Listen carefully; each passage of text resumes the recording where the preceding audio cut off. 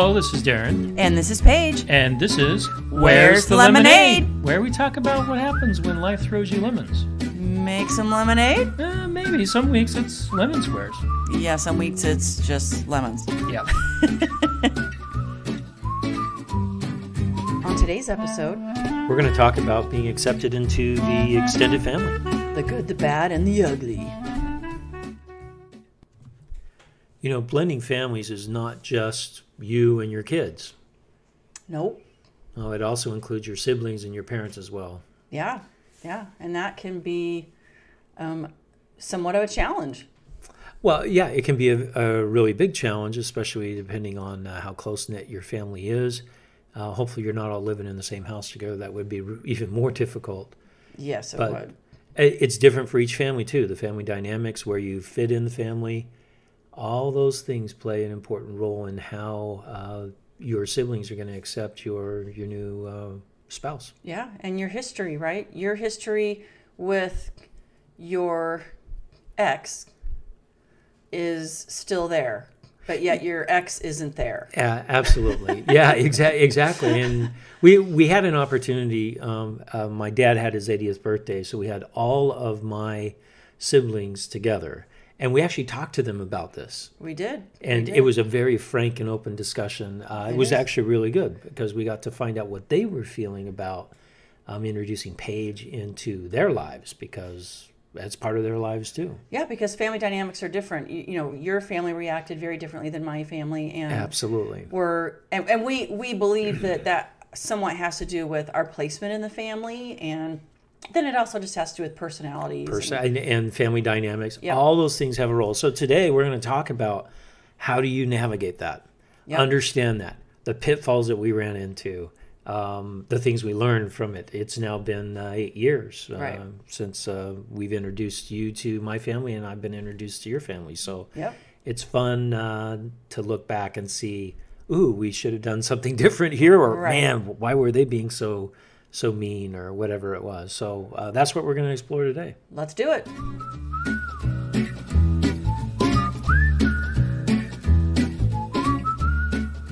Okay, so first thing to understand the difference between Paige's family and my family is there are 6 kids in my family and there are 4 in your family. Yep. So the size of the family does matter. And I was the baby by many years. My next sibling is 7.5 years older than me. So I was the spoiled, protected baby in the family. So by the time you were married the first time, all your siblings already had kids. Yeah, except for my one sister who's never married. But yeah, my other 2 siblings, had been married and had kids, right. So that's very different than my family. My family, I'm third. I have 3 younger siblings. So when I got married the first time, they were still teenagers in the house. So they grew up knowing my first wife as a sibling, right? Basically. You poor thing. You were a middle child. I know, it's middle children. Neglected. Neglected, all that. Absolutely. But knowing and understanding that, you can understand the dynamics in the family are going to be a little bit different as well. Yep. So, I mean, that's just part of what you have to deal with. My family was actually pretty protective. They were. But yours was too, in a different way. How so? Well, I mean, they went and ran Google on me almost immediately. Oh, I think your family did. I mean, I think my family did too. Yeah. It was funny. In fact, so I was dating you, and we were starting to get serious, and my family came into town, because I don't live by my family. So my parents and my 2 sisters came into town, and they were staying with me. And I had to go to work, and I came back home, and they were like, Paige, have you Googled Darren before? And I'm like, actually, no, I haven't, which they thought was crazy. And they'd been, looking at Facebook and Google, and they knew all about you. Yeah, oh yeah, and my siblings knew all about you too. But we went a little deeper than just Facebook and Google. We had people finders, and I can tell you everything that about what was going on. Yeah. And so could my siblings. And so why do you think they do that? I don't know. I think that your family was really concerned and I guess I don't know why they were more concerned than my family. I think because your sister had gone through a divorce and she had dated people, right? And some of those people ended up being creepers. Right. So I think that they had a different outlook on the whole thing than with my family. My family was, oh my goodness, here's Darren. He's this great guy. He loves our sister / daughter, and he's going to take care of her and her kids. And he's going to, and so they were like, yes, come, we love you.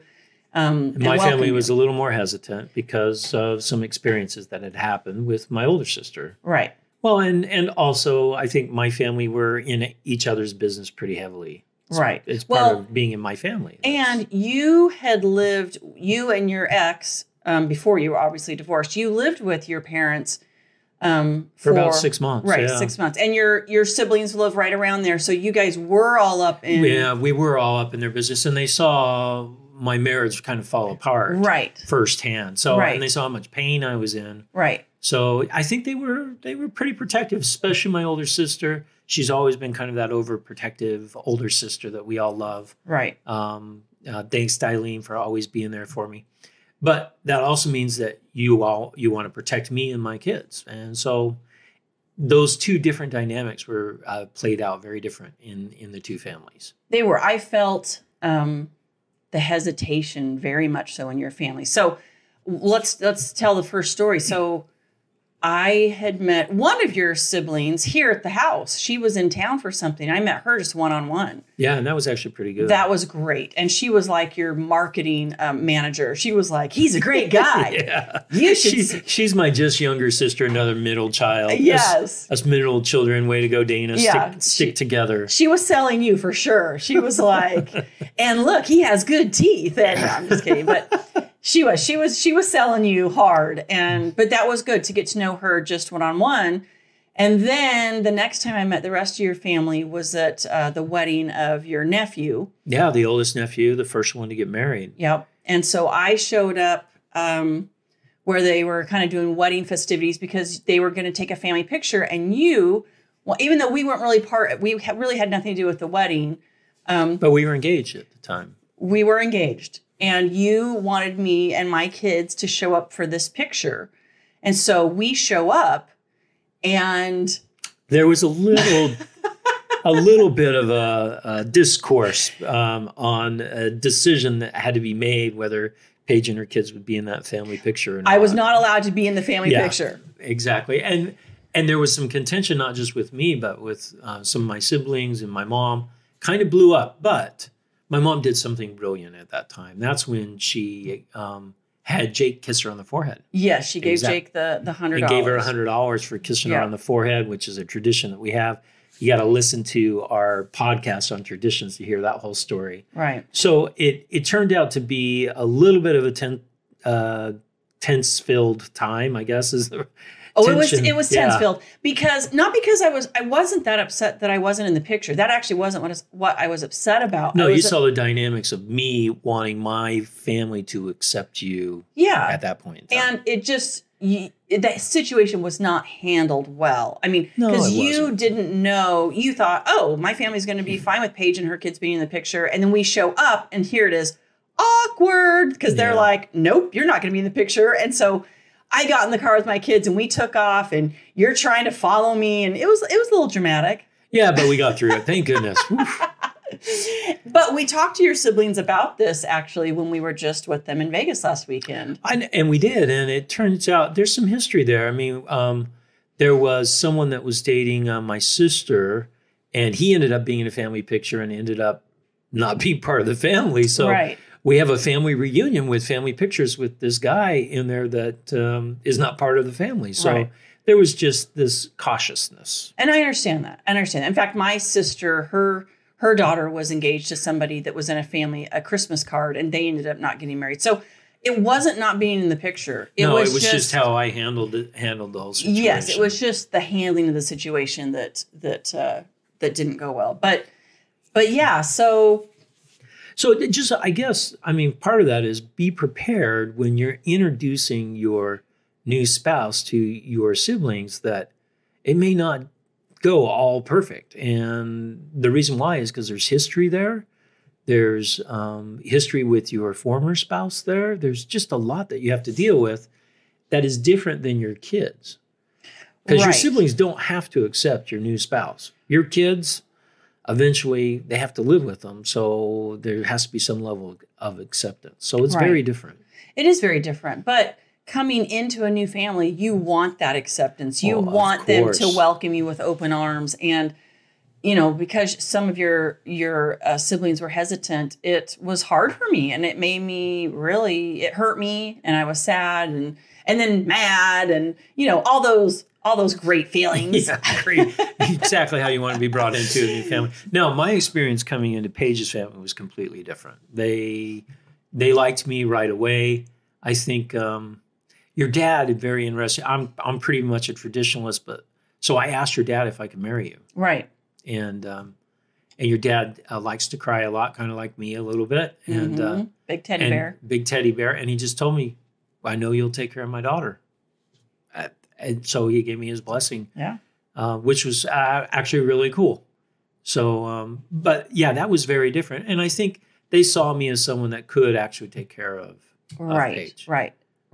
And like I said, my family wasn't in proximity close, so they only heard from me what I chose to tell them about the situation, where your family was actually seeing the situation. She never told them about the fights. No. They know. I mean, to this day, I haven't told them probably a quarter of what really went on. But you know, in your first marriage, in my first marriage, because they just don't. They don't need to know all the nitty gritty. But your family all saw it all firsthand. So that's they did see it firsthand. And my family were a lot more open with each other. I remember when my brothers and I and our wives were all pregnant at the same time.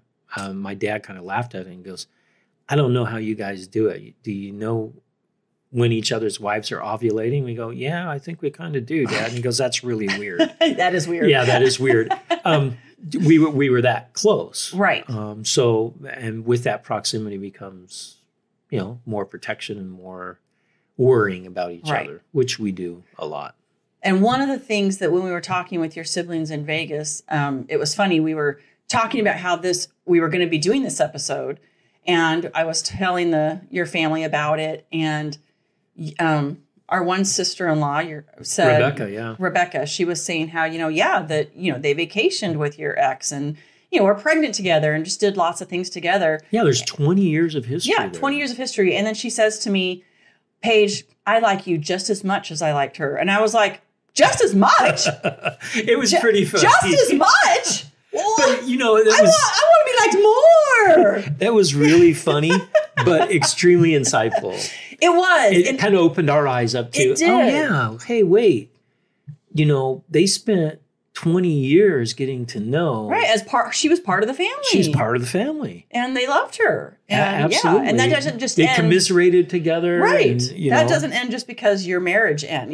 They don't all of a sudden go, oh, we forgot about all of that. No, not at all. So that really opened our eyes to some interesting things, right? I mean, you have to remember that you've got to put yourself out there. You've got to become part of this family by engaging with those siblings. Right. And it's hard sometimes. It's hard when all of you are talking about trips that you've taken together and, the Disney cruise you all went on and, oh, that was such a great trip. And sometimes it's hard to hear those things, but I still want you to talk about those things, even though it might be hard, because that is part of your history. Well, that's part of who makes me who I am today. And same thing with you. When I hear, oh, do you remember the time at Thanksgiving when, this and this happened? Or, when we went on this trip together?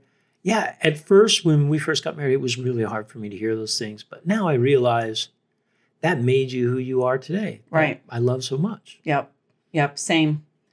I remember you guys looking at photo albums and things, and it's like a knife in the heart. It is. I was just like, oh man, that's hard. But it's important that we don't let those memories go, as hard as it is to hear. We have to be the grown-ups, right? And even though it's hard to hear, it's still part of who we are.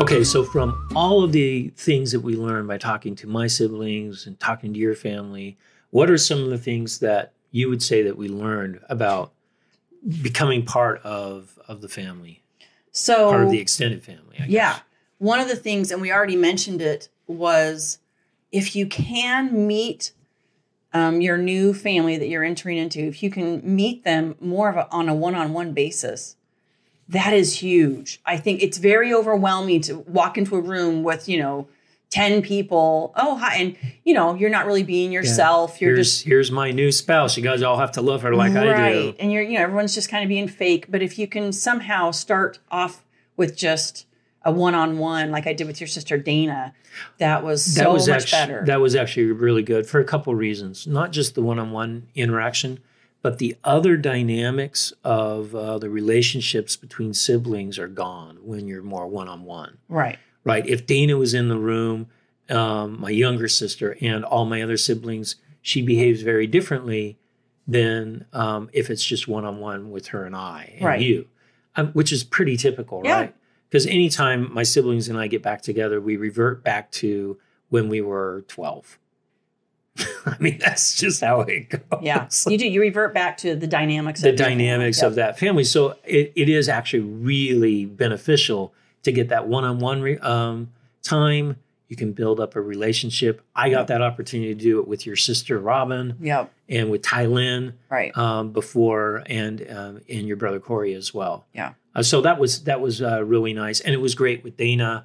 Kind of wish we had more of that with the rest of my siblings. Well, too. And I feel like over the years I have had that. I've had more one-on-one. We've stayed with Alan and Ann before, so I've had one-on-one. I feel like over the years we've been able to. Build a relationship. Yeah, build them more on a one-on-one basis. But yeah, in the beginning, if you can try, this is one of our tips, try to do one-on-one. I think that that is a fabulous way to do it. Another tip we have is you have to be patient. Yeah. You have to be patient with being accepted because they may be very cautious. They may be, and you have to be patient with that. And you have to keep trying. You can't give up. You can't go, oh, man, they're not accepting me. Forget this. You can't. You have to keep putting yourself out there. You realize that your spouse has a history with these people and will always have a history with them. You can't divorce your siblings. No. They will always be there. You cannot talk to them for several years, but they're always going to be there. Right. Right. And it's best to have a good relationship with your siblings. Absolutely. And that patience can take time. Remember, especially if you were married in your first marriage for a long time, like for both of us, it was over 20 years. Right. Your family has 20 years of history with that ex-spouse. Right. You're not going to jump in the first year and get all of that history back. I mean, it's just not going to happen. It's not. It's not. So you have to be patient and build those relationships. And then another thing, we briefly mentioned this before, you've got to be okay with bringing up memories of your ex. You've got to be okay with people talking about the trips they went on or when their two kids, threw up in the car together. Right. You've got to swallow your pride because sometimes you don't want to hear it, but you've got to swallow your pride and start to get to the point where you can enjoy hearing the stories. And it took me a while to get there. I don't know how long it took you, but it took me a while too. It took me a while. So, I mean, this is not something that happens overnight at all. This is time and lots of eating crow. Yep. And just figuring out that, this is okay to hear it. And I'm at the point now where I like to hear the stories. Right. Yes. Right. I'm at the point where, how did that happen? Because how did that shape you on who you are today? Right. That I love so much. Well, you have to I think we in the beginning, you're jealous, right? I think absolutely. I think it's jealousy. Yeah, I think and you're like, you went on this trip or you did this, or, that was so funny that you guys did that. You know what I mean? I wish we could have that kind of. Right. Yeah. And why didn't we have that kind of moment? And so it's this jealousy that you have to get past. And I think with time, you do get past that. So. It's not just time. It's your attitude. It's your perception on how you've got to change your perception. Yes. To almost. What's the right word? Almost celebrate that your spouse had that opportunity to do that fun thing or to experience that, even though you weren't there. Well, and I think that's hard. It is hard. And I think how you get over that is as you let go of the bitterness and anger and resentment you might have towards your ex, as you let those feelings go, then you can be okay with hearing these stories, and you can be okay with hearing your ex's story. You can. So I think as you let go of the anchor of your own ex, and you can, that's a healing process to be able to hear about your husband or wife's ex. Right. Now, another thing that we talked about meeting one-on-one. Another thing that I think is really important is creating things to help build those relationships with those siblings. I know there's a lot going on in your life already with blending kids, and you've got chaos all over the place, scheduling, and it's kind of a nightmare, but you've got to spend some time building up the opportunity to meet with the extended family, going to family reunions, or going like this, only adult kids. Going to my dad's 80th birthday was wonderful for all of us, including yourself. I think it's important that you have to be supportive of your spouse and their family. You've got to be supportive, not, we're not going to go do that, or we're not going to spend. You've got to be supportive. And I think that's really healthy for your relationship, to be supportive of, your relationship and activities that you're doing with your family. And I would say even encourage. Yes, definitely. Right. Because, I'm like, well, I have such limited time with my kids now, or in us together. Right. I mean, now I'm going to take a weekend and go, be with my siblings. You were very supportive of that, even though it was cutting into time that we had with the kids. Yep. Because you knew how important that would be in the long term in our relationship and right. relationship with my family. And I think actually it was really good, because we did kind of open up this can of worms with your family and said, hey, let's talk about this. Let's talk about when I came into the family and why And they did not gloss over it. No. Yeah. In fact, my sister had some really great advice, and it was something that she talked about, my sister Dailene. Oh, yeah. She gave you, when you were dating. When I was dating, she told me this advice, and it's actually pretty good advice.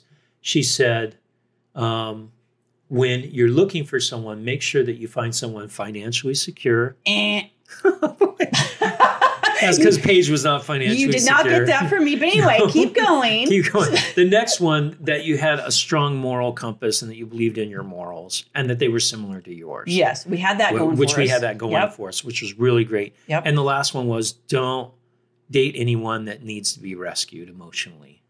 And that's hard. That's a hard one. There's a lot of damaged people out there. Yeah, there are. And we were both damaged. Yes. Right? Yes.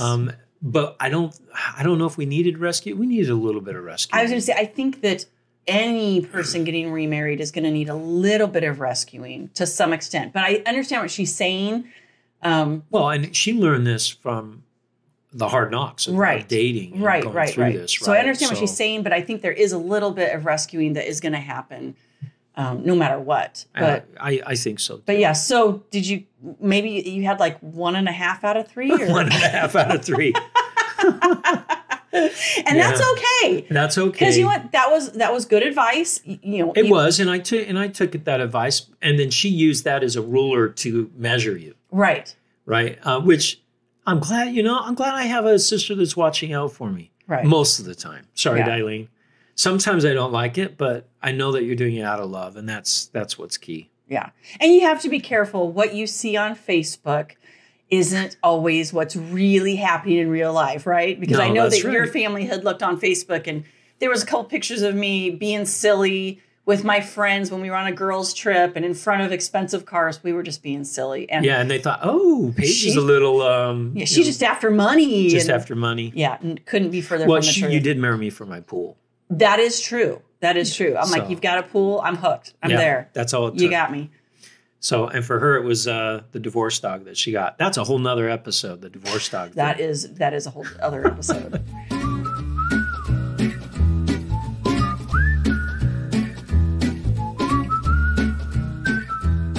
All right. So the funny moment of the week this week was something that we tried to do with the kids at or at home, the three amigos. Lately, we've been watching America's Got Talent. Yes, the kids are really loving it. It's, for the most part, a family show. There's a few acts we have to fast forward through, but for the most part, it's a good family show. And the kids like all the different acts that are on there. And one of the acts that came out was this Sacred Rihanna. Oh, she's like a scary magician. Yeah, she was like the girl from The Ring with this long black hair. She never talked. She was just super creepy, and she was a magician. So she carried around a doll, this old creepy doll that looked like a doll that, you know, a 4-year-old has tortured for years. So she kind of scared the kids a little bit. The kids were just like, whatever. And so we went and we stayed up kind of late that night, and we didn't get to bed till 10:30 or so. And it was a school night, and the kids went up to bed, and I said, we've got to go scare them. I want to scare the kids. We waited about a half hour till they were had their lights off. Yeah, their lights off, laying in bed, and Paige goes up and scratches on the door. I was scratching on the door. I'm laying in bed going, all right, we'll see what happens. Now they're going to be up for an hour after. It was funny. After I scratched on Sam's door like 3 times and with no response, I opened his door and I was like, are you scared or anything? And he was like, oh, no, I thought that was just you or Madeline being weird. No. So we're going to have to work on coming up with better ways to scare the kids. Yeah, Madeline wasn't scared either. She was like, oh, I didn't know what the noise was. I thought it was just maybe, you know, Sam on his wall or whatever. Maybe a rat in the wall. No. So I failed. I've got to work on scaring the kids. We'll work on it. So kids, if you hear this podcast, just wait. It's coming. It's coming. If you like today's episode, give us 5 stars on iTunes, Spotify, Google. And head to Facebook and like us. And check out our blog at where'sthelemonade.org, where you can leave questions and comments. But most of all, go out and make some lemonade. You betcha, baby. In our next episode, we're going to talk about transparency and open communication, including Facebook, email, text, all of that. It's all so important.